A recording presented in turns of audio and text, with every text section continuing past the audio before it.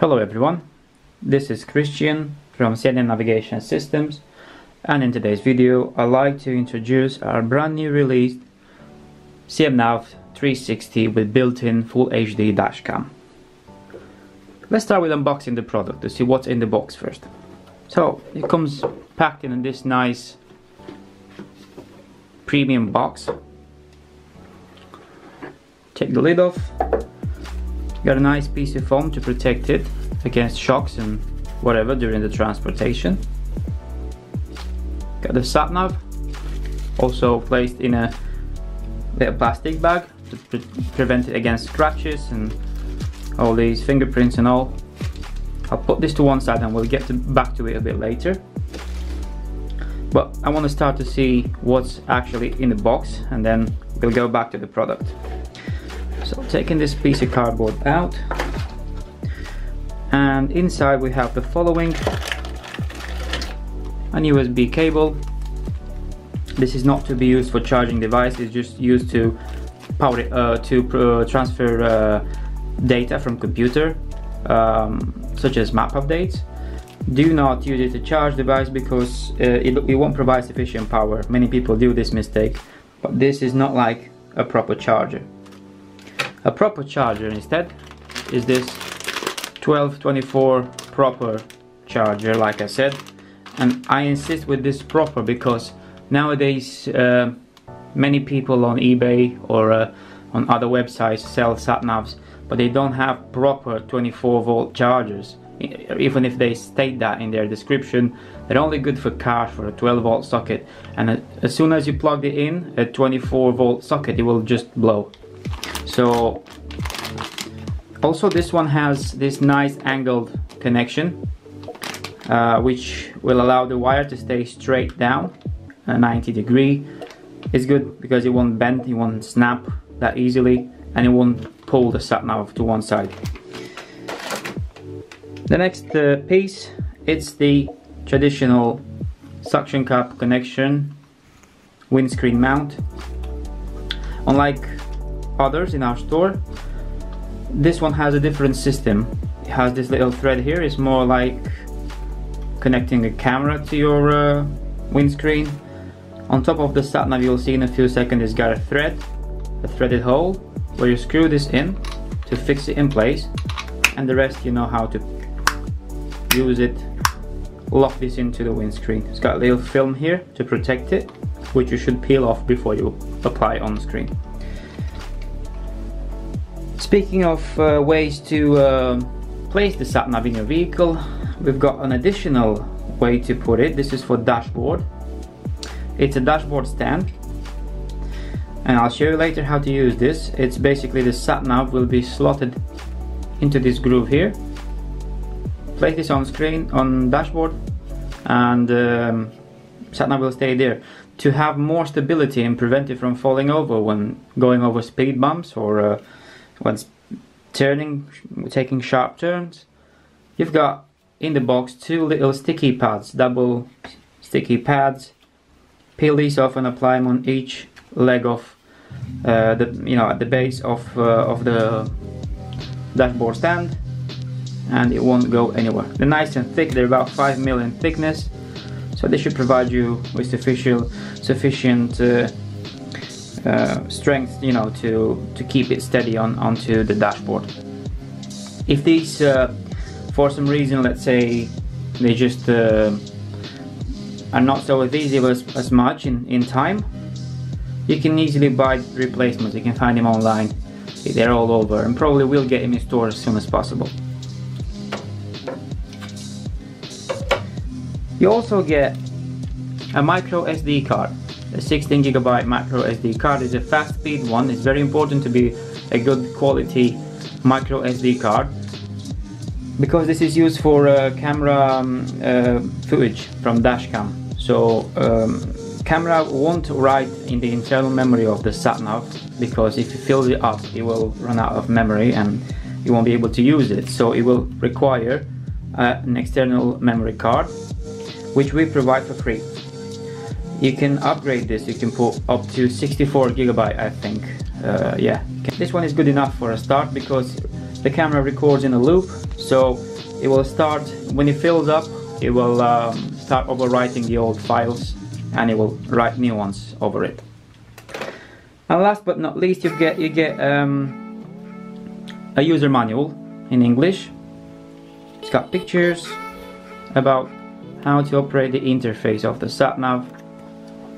Many of you probably are familiar with this interface, but it's good to have it there. We also provide for the navigation app, I need to mention the navigation app.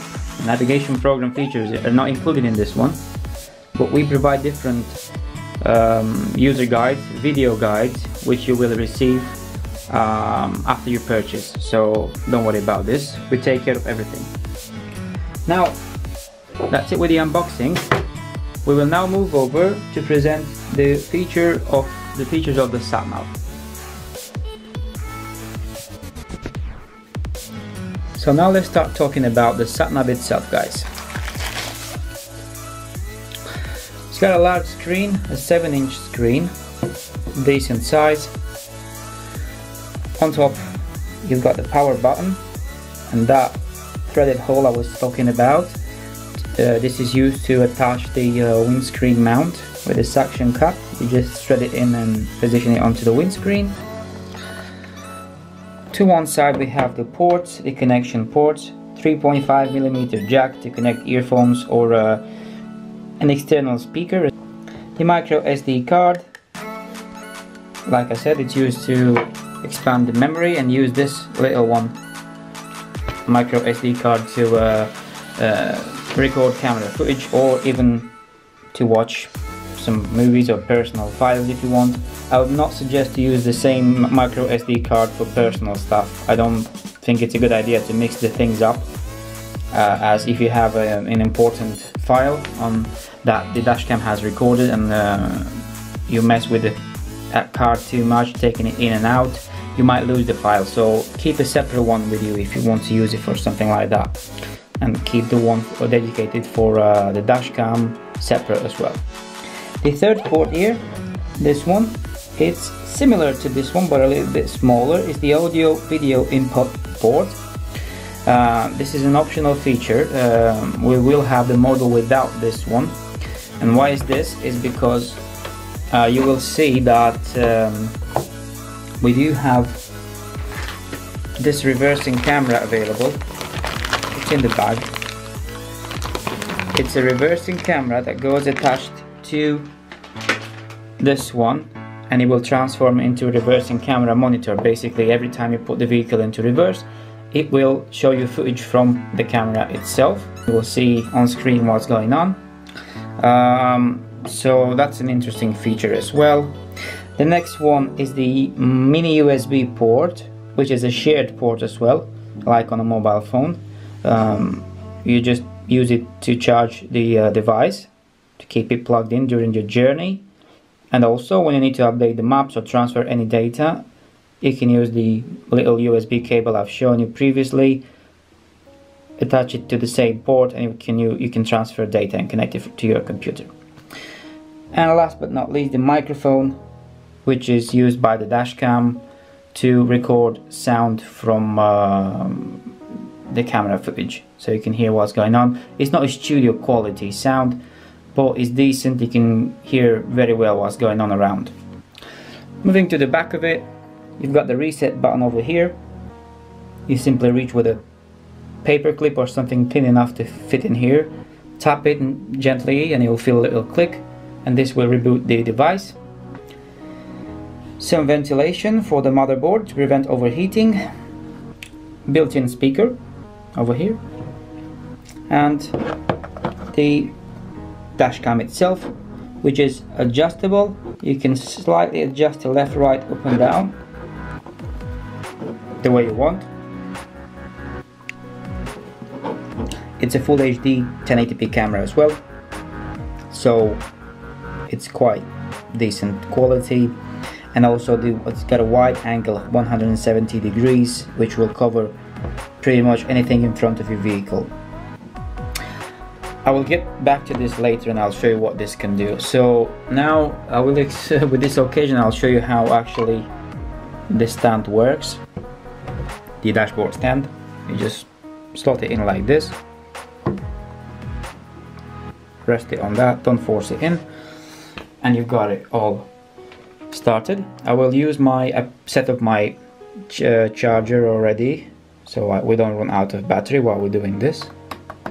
Plug it in, and now we're good to go. So the main menu features are the most used basically. It uses Android operating system like tablets and mobile phones, most of the mobile phones, but this version is specially designed for a sat-nav, so it's got this user-friendly interface with the essential stuffs. On front, as you can see, settings, FM, GPS info, which is the GPS satellite connection. I've got 3, 4, 5 already, even if I'm indoors. Oh, I've got green, so now I'm connected to satellite. It's a strong antenna, so you won't be struggling with signal, music, DVR, and so on. With this FM feature, it's not FM radio, it's just used for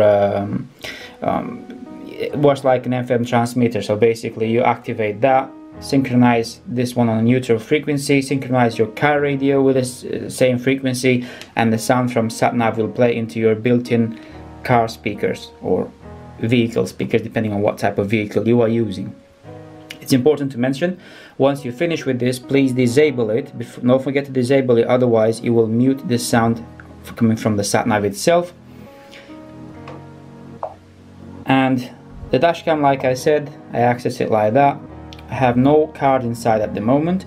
It's got a friendly interface. You can tap on here and you can take screenshots and you can record. You've got the settings here. By default, records in a loop files. It just plays the video every 5 minutes. I set it, and that's the maximum length of a video. You can put it down to 1 minute if you want, but that's a bit too short and it will create loads of files.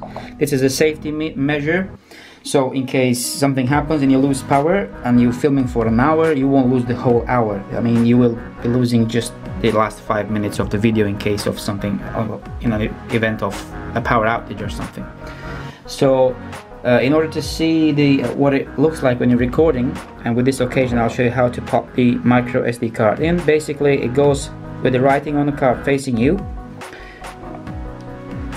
Align it with the slot, don't force it, and press on it gently. If you'll hear a click, and that's it. Same here when you're taking it out. Just keep in mind when you're taking it out, press on it and gently release. I mean, don't just take your finger off, because it's got like a spring and that will throw the micro SD card out, and you don't want that because you'll lose it. Trust me, I've done that many times and it's no good. So you got the card inside now, and we can press record.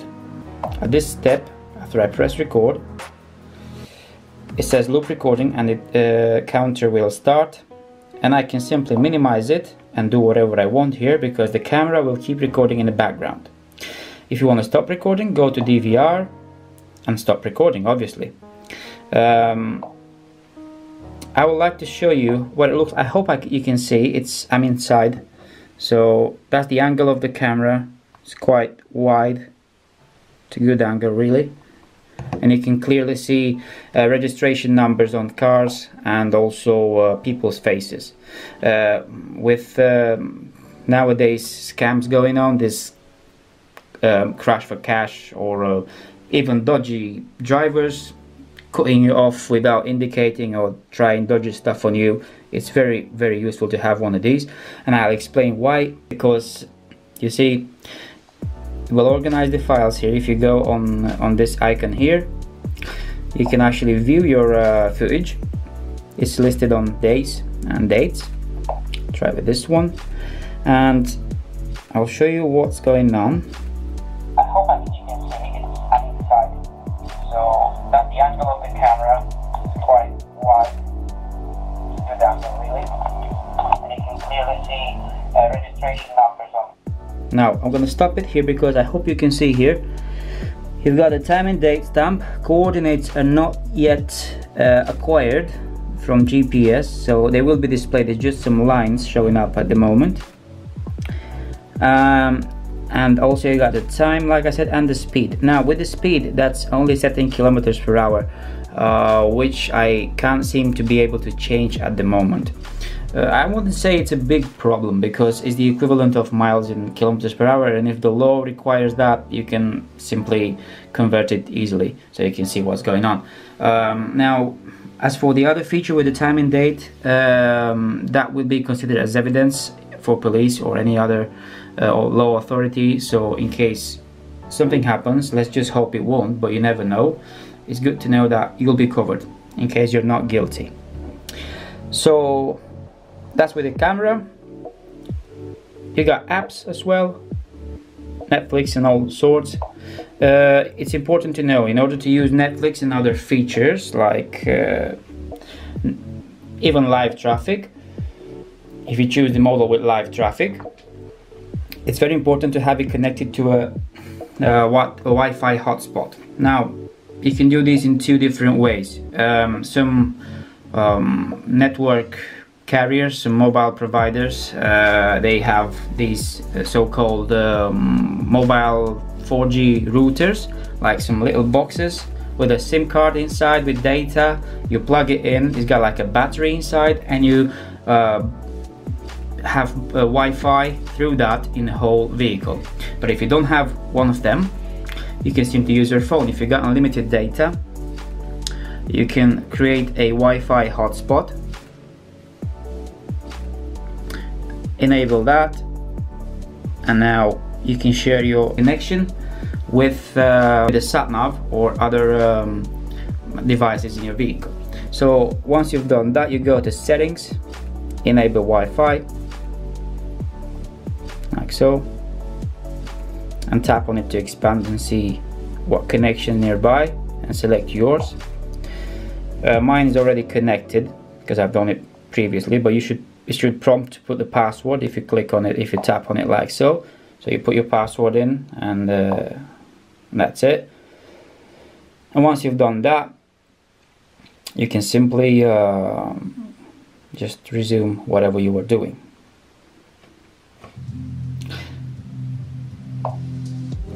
You're connected. You can go to Netflix, for example.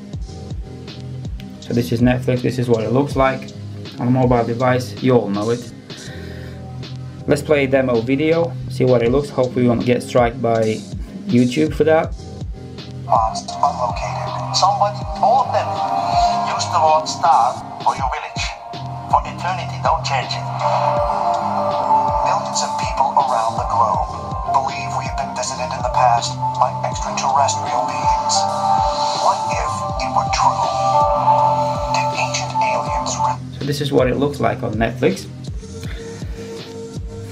As for the navigation, I'm going to open up the navigation now, and I'll show you some things on it, including a demonstration route, a route simulation, so just to have an idea of what it looks like when you're driving, how to search for postcodes and so on. So I'm trying not to make this video very long and boring, but in the same time I want you to get a clear picture of what this CMNAV can do as much as I can. So now you can see the live traffic updates, because this version is with live traffic. You can see him picking up there. Speaking of traffic updates, you can see him if you tap on this symbol over here. Traffic events of 843 currently. And you can see where these are and what they are by this, looking at the symbol and what they are. Road closure here, that's 9.6 miles away from where we are, the current location. Closed due to roadworks, shows where it is, and you can have an idea of what's going on around you. These will always be scanned for, and they'll be updated as you drive, so you don't have to worry about this. CMNAV will do the rest of the job. And if in the event of I don't know, one of these happens to be in your way, CMNAV will ask you to take a detour, and you can also see him at the beginning before you start driving. You can see in your route overview if there's any in your way, so you can avoid these by taking an alternative route. Interface is user friendly. I've tried to cover everything you need on the main screen, to add everything you need on the main screen, so you don't have to go through settings on and on and on. You got basic things here like speed currently displayed, current speed or constantly displayed on the screen. It's here and there as well. You got a compass to know where you're heading to. You got this little menu here with time and date, but if you expand it you can see other features like weather, petrol stations nearby. You can add places to favorites if you want, give them a name. So this is the current location. If I would have saved it now, you would have marked it down as this location on the map as favorites. You can choose any location you want. If you're driving somewhere, you like the place, you're over there, simply press there, that star, and add it to favorites, and that's it. You get it there for next time it's listed. And then you've got this 3D 2D mode. It depends on everyone's preference. Some people prefer it like this in 2D, which is more like an aerial view. Some people prefer it in 3D. It's entirely up to you. Now if you put it on 2D north with the compass symbol in the middle, I wouldn't suggest that because they'll lock it to the north all the time, so you will see it going diagonally, and that is a bit confusing. So keep it on 3D or 2D normal. It's up to you. You got auto mode, the lightning mode, so that's night mode. You can switch to each one very easily. See the speed cams in the background, they're up to date. And auto. If you leave it on auto, you will switch itself from day to night once it's getting dark or in the morning. So you can leave it on auto as well. But if you feel you need to change it, you can do it easily. You got the main menu over here on the right hand side, on the bottom right corner. This CMNAV is designed for a lot of vehicles, pretty much any road vehicle available. I'd say apart from motorbikes, it's good to use in any vehicle. I will show you right now vehicle type so you can see it: motorhome, caravan, car, van, pedestrian. And that's not all, because you can add profiles yourself, but I'll leave this for another video. Because when you purchase the CMNAV, you will get some video tutorials like detailed for each section in part. It will cover more of these areas. Now it's just a demonstration video. So as well, you can choose your route planning method: easy, short, scenic, twisty, economical. If you're driving in a large, medium vehicle, I wouldn't suggest to go for a short one. That's just a piece of advice. It's not really good for that. It's quite bad actually. It's good in a car, but definitely not in a big vehicle. You can select to take motorways. If you don't want to be taken on motorway, just simply disable it, but most of the people want it on. And so the same with other features as well, even environmental zones. Now if they're disabled, that means they won't be calculated in a route. If you enable them, you will get them. You'll be asked to go through environmental zones, so you better leave it like that. Regional settings, sound, alerts and all that. If you go to regional, you can choose the voice type. It's got different voices, different languages for everyone depending on their preference. Voice recognition is a feature that will be soon introduced. It's not available currently, and the same with online search. And I don't know if it's here. So online search, it's enabled in the menu, but it's not available in the UK at the moment, but I hope it will be soon, so stay tuned. And well, I think that's pretty much enough with this. I'll try to put a route in to show you a few things. So this CMNAV is loaded with stuff for caravan and lorry as well, trucks, because I wanted to cover both in this video. Based on what model you will purchase, you'll get it configured, customized for your type of vehicle. So if you go to settings, now to new route, sorry, and if you go to places, you can do a quick search for places around here, but there's just some generic searches. But if you go by search by name or category, you will actually see more things listed, some folders that I've put on. If you want to see exactly what I've put on, you click on KML POI, and then you will the custom ones. So you can see airs in front, there's some free camping sites in France, BP bunkers for lorry drivers, all camping sites around Europe, and I can add more if you request them. I can just customize it for your own preference. Club sites, distribution centers, EDC Fuels EU, Aldi, Asda as well. So if you want to search one of these, let's say if you want to go to Asda nearby, select that folder. It will search it, start with the closest to your location, and it will list it to the, you know, on a 200-mile radius. And the same with any other POI, even these camping sites. You don't have to put any postcode in it. You just select it from the list. It will show you where it is on the map. Select as destination, and you're good to go. So as you can see, it's quite complete. You can keep a history of your destinations, coordinate search as well. It's very, very useful because it's the most precise search type, the one by coordinates. And now let's try to do a demo route so I can show you exactly what it looks like when you're driving. So to do that, I'll start from the beginning.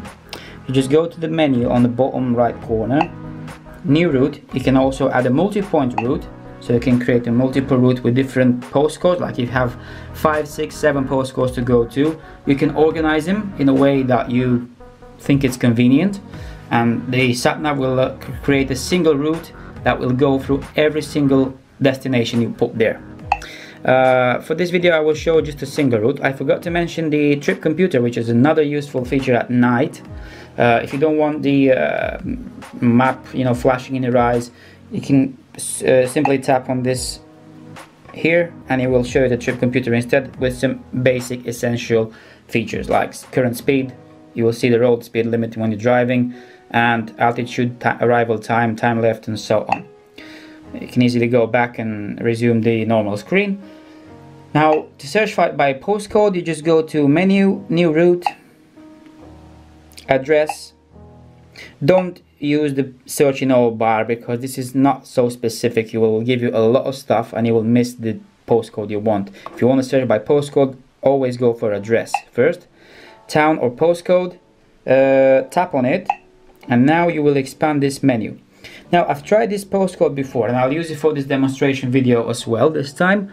And keep in mind that this needs to be typed by the book with a space in the middle, and the SatNav will even suggest that. So it's LS1, now space 3DA.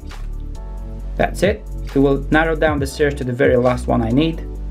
I tap on it, select go to town. It will show me where it is on the map. If you're happy with it, select as destination. Because the current SatNav that I'm showing you in the video, it's set for a HGV now. It will prompt with these dimensions, so you'll select if you're happy with them to carry on. If you're not, just easily change them, but they come preset already. You'll do that. I'll show you that in the video. Like I said, you'll get videos, you know, detailed videos about how to do that. I'm not gonna stop and do that now. I'll say I'm okay with that. It will calculate the route. It will give me like an overview of the route, but that will go in a few seconds because it will start driving. We can go back to it. So that's our route. To go back to it, you simply go to you see these route alternatives here. You can select that, but that will calculate different routes as well. And I think it's a useful thing if you go on these two arrows. And now it will give you the first one that it was initially set by the SatNav, the fast route, with a check mark, and you can see the route actually where it's going through. You have another 2 routes calculated. That's another alternative, fast 2, fast 3. That's switch to easy route. Now you will see easy and fast 1, the initial route, they're pretty much the same. It's just 32 miles, just a minute difference. Probably it's just one road that decided, one street that decided to, you know, change it. The fast 2 is 1 hour and 5 minutes, and if you want to see where that route is going through, you tap on it and it will show you where this went. Takes a different route. That's why it takes longer, because it is longer actually. And you can see it's not actually faster. It's 10 minutes. Takes you 10 minutes longer to get there. So I'd stick with a fast one for now. I will select it, and in this moment you can start driving straight away. I need to show you another few things that have appeared here. I'm sure you've noticed this already. Instead of that compass here, you will see the arrival time, estimated obviously, because this will change as you drive depending on the speed or other events in traffic, time to the destination, and also the distance to your destination. Here you got the indicators. You will see the first maneuver you have to take, and this is the next one after it, the second after. So you will see this one in green soon, and this one in blue. You'll know the green one is the first maneuver you have to take. And also you have an interesting thing here is this little bar from green to red. When it's on green, you're far from your destination, but as you approach red, as you get to the red, you know you're close to the point where you have to take that maneuver. So it's a useful thing as well. Now let's simulate this route. You don't have to do this when you're driving in real life. I'm doing it for the purpose of this video. This will show you approximately what it looks like when you're driving, the sat-nav looks like when you're driving. Some feature will be missed, like speed cam flashing and beeping. It's not possible in simulation for some reason, but in real life it will be flashing. So if I go here, I can run a simulation.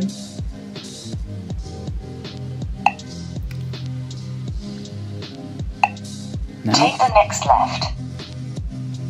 That's the sound. So now the sat-nav. After 600 feet, turn left.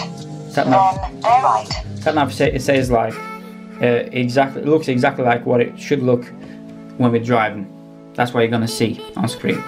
You see the speed is there, and it's faded, like it's not too prominent. Take the second left, then bear right. So it won't just be so accommodating. That maneuvers, like I said, they're over here. Bear right. This one, when you're speeding, it will flash red. And it will flash red, so you will see exactly that you're speeding, so you can slow down. It will catch your attention. And here you have after 700 feet, turn left. Here you have the speed limit for the type of road you are currently on. I'm gonna move forward to show you what it looks like in a junction, in a roundabout. Take the next left. Enter the roundabout. Take the first exit. That's right. After 600 feet, enter the roundabout and take the second exit. You get other useful details like the name of the roundabout, type of the road. Take the second exit. It will lock into this roundabout so you can see the exit better, and it will zoom in. That's another interesting feature.